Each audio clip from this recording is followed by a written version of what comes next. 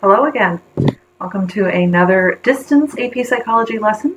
Today's topic is something called group dynamics, which is the science of how groups of people can influence each other's behavior and performance in various ways. I know it sounds like that's been the topic of this entire unit so far, but there are some specific phenomena that fall under group dynamics that we're going to focus on today. So what are our objectives? We're still focusing on situations, personal dispositions, and behavior and how they influence each other. There are some simulations of some of these group dynamics principles that you're going to engage in as part of the practice activity that goes with this lesson. We're also going to explain something called the bystander effect and debunk some myths about it. So without further ado, let's go ahead and get started. So, group dynamics, like I said, is the study of how being in groups affects people's behavior. There are several different principles that fall under this umbrella of group dynamics. We're going to start with what I think is the most interesting one, de-individuation. Now, I know that is a really long word, but what de-individuation means is a loss of your sense of self-consciousness and restraint when you're in a large anonymous group setting. Many of you, when I had this, I know it seems like it was forever ago, but we did a warm-up where we were brainstorming various social situations where behavior would change. And one of the ones that came up pretty commonly were large crowds, pep rallies, sporting events, crowds at concerts, things like that. And that's mob psychology, so to speak. The real name for that is de-individuation. De meaning a down or away from or a loss of, and then individual, like your sense of individual identity, and then ation means it's a process, right, a noun. So de-individuation is accounting for why people's behavior in large anonymous crowds tends to be pretty awful, right? People will riot when they get in large mobs and something makes them angry. At sporting events, fans can be very hooliganish, like rowdy, and they can fight and throw things and yell all kinds of stuff. There's kind of an atmosphere that changes when you're in a large crowd. Like if you're at a comedy club or at a concert, things are more funny or more interesting, or the music is somehow better when you're seeing it live with a whole bunch of people. That's because you kind of get lost in the large group. You sort of lose your sense of self, you lose your sense of restraint, your inhibitions fall, and you tend to act more like your id, more like sort of nature without any ego or self kind of inhibiting things. Students will sometimes behave badly at pep rallies because they can't be individually identified. Or people on the internet will write all kinds of mean, nasty things to each other because there's basically no consequences. You're totally anonymous and there are millions of people on the internet. And so people get de-individuated and start to be horrible on the internet. We're going to do a simulation for de-individuation, and so the directions for that are listed. What I want you to do for that are in the Google Classroom assignment. Next, social facilitation, inhibition, and loafing. These ones are all related, and that's why I put them on the same slide. Social facilitation is what happens when the presence of other people facilitates or improves your performance. If you're really good at something, you're kind of an expert at a thing, then doing it in front of an audience or in front of a crowd, kind of that extra sort of pressure puts you on the edge and makes you perform better. But social inhibition is its opposite. If you are new at something, it's unfamiliar, you're not very good at it yet, the task itself is hard enough that you don't need that extra pressure from the crowd, and in fact having the extra pressure makes your performance suffer. This has to do with arousal theory, right? If you're really good at a task already, then you're not quite interested enough by it to put yourself in that optimal level of arousal. But if something is already difficult for you, you're already in your optimal arousal zone just doing the task, so the extra pressure from the crowd makes your performance worse. So these are called social facilitation and social inhibition, which your performance can either improve or suffer in the presence of others depending on your previous skill at that task. The third one is social loafing, and this is one that I'm pretty certain you are all familiar with. Social loafing is what happens when people will exert less effort when they're working on projects in groups. If your individual contribution is impossible to identify and you're working in a team, people will exert less effort, basically everyone. And I know you probably all have either done this or been on the receiving end of it. I know I've done both myself. Sometimes when you get in a group, you just kind of slack off a little because nobody's going to tell whether you did your full effort or not. So why put in 100%? But then other times you end up being the one stuck holding the bag because everyone else in your group has engaged in some social loafing. So that one should be one I think that you guys are all pretty familiar with. Next, group polarization. So remember, polarized means opposite, right? If you have something that's a very polar thing, then you have really sort of extreme opposite views about it, right? So group polarization is what happens if you have a group of people that all kind of agree on something. When they talk about that thing, their opinions get more extreme. Group ideas are enhanced or made stronger by continued discussion.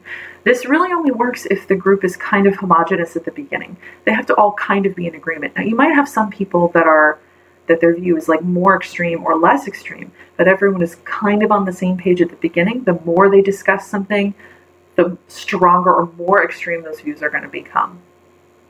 For example, politics. Politics is a really good example of group polarization. If you get a group of people together that all share a political view, the more they talk about that viewpoint, the more extreme their view is going to get. So if you get a group of people on the left, Democrats, together to talk, they're going to get more left, more Democrat as they speak, as they discuss. Same for conservatives. If you get a group of Republicans together, the more they discuss politics, the more Republican, the more extremely conservative those ideas are going to become. But this can be seen in other ways besides just political discussions. You can see it in self-help groups, that the more people in the support group talk about trying their best and sort of lifting each other up and working hard, the more conviction the people in that group will have to try to do those things.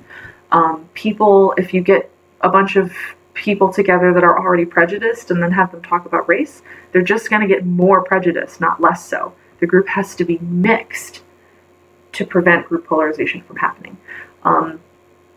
So the way polarization happens is if the group is all homogenous. So if you have people with a bunch of different viewpoints discussing, the opposite happens. People tend to come back towards the middle instead of getting more polarized. So the similarity of a group makes that similarity stronger. Next is groupthink.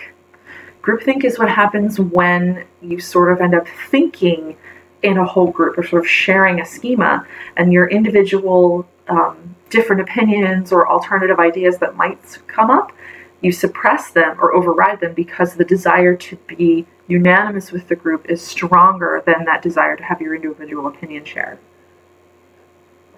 This can result in groups making bad decisions or not considering all the alternatives because each individual who might have thought of a reason why that decision wasn't good just goes along with the group anyway to avoid rocking the boat. Right, so there are some circumstances that make groupthink much more likely. First, if the group is highly cohesive, if everybody's in a strong team, there's already a strong bond, then the desire to break that bond or go against the team is going to be lessened. So that's a big one. Second, if there's a distinct, strong leader, if there's somebody in charge that's like, yes, this is what we're going to do, and I have a really forceful, dominant personality, that makes groupthink more likely because people want to go along with that leader. If the group is isolated from outside influence, it's harder for individuals to try to dissent from the group because there's no real outside influence to help change people's minds.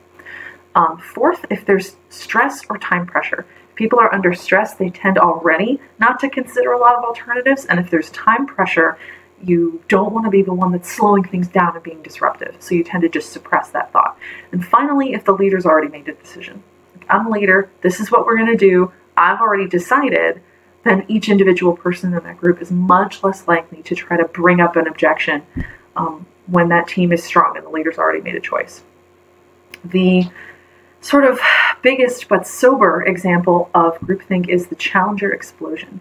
In 1986, a rocket ship was sent up. This was the first rocket sent up by NASA to orbit the Earth with civilians in it. There was a school teacher and some news people and astronauts, of course, on board this rocket. And there was a lot of stress and pressure from the public and from the government to get this rocket launching because the launch had already been delayed a number of times due to weather and bad conditions. And so this was basically it. Like, we've got all the public are interested in this. If the rocket doesn't go up now, NASA funding is going to get slashed and nobody's going to want to support the space program anymore. So we've got to send this rocket up.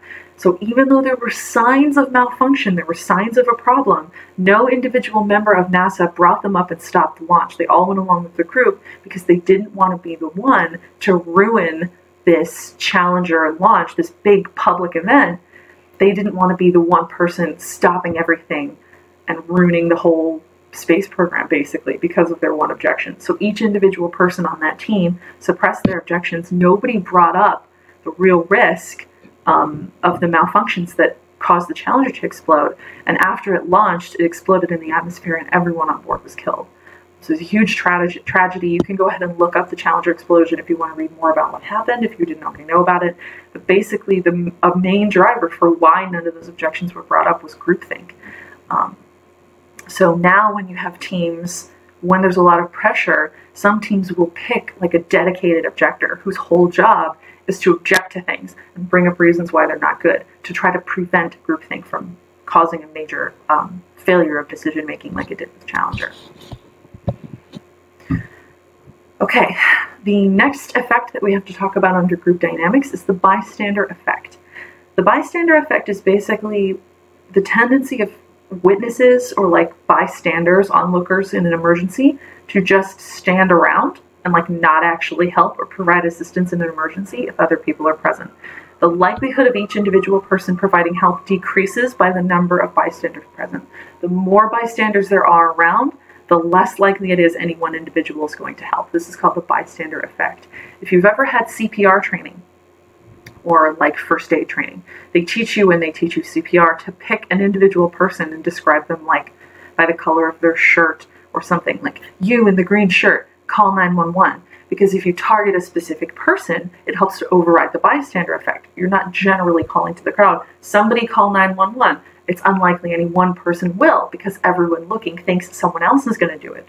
So by targeting an individual, you in the green, call 911, you're making certain that they're not going to suffer from the bystander effect and someone is actually going to help, right? So there was a famous story that was used to try to spread around like how horrible the bystander effect is and how awful all this stuff was. So the story is that in 1964, this woman named Kitty Genovese was stabbed to death in front of her apartment at 2:30 in the morning by this sort of attacker that came after her in 3 separate attacks over half an hour. Was overheard by 38 of her neighbors and no one helped her. This was a major story that was published all over the news. People were aghast, like how could this be possible? Nobody, all these people overheard it and nobody decided to help her. The bystander effect is really strong, and then it became this whole sort of legend that supported how powerful the bystander effect is and how unlikely it is that any individual is going to help in an emergency if there's a lot of onlookers. And it turns out a lot of the details of that story were not published correctly when it first came out in the news. So it resulted in this legend being spread that wasn't factual. So the fact of what happened is that there were 2 attacks, not 3, and there were 10 minutes between them, not 30. There were some witnesses who shouted at the attacker and scared him away the first time. Some witnesses called the police after the first attack. Others called after the second. So we had people after both attacks helping. One witness after the second attack stayed with Kitty until the ambulance came to help her. So you did have a number of witnesses who didn't do anything, but you also had plenty of people who did. So the conclusion is yes, the bystander effect is a real thing. It decreases the likelihood of onlookers helping in an emergency, especially if there are a lot of witnesses.